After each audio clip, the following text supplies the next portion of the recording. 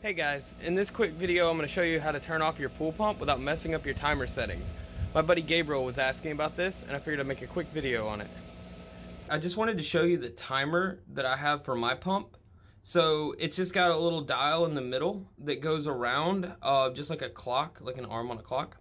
And it's got an on lug and an off lug, and you can take these on and off using the little screw right here, and it's just a little hand tightened screw. It's really easy to take off.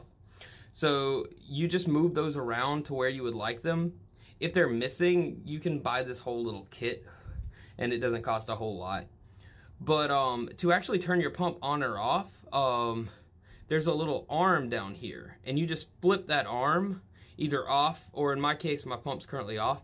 I can flip it on and it'll kick the pump on. Hope this helps. Bye.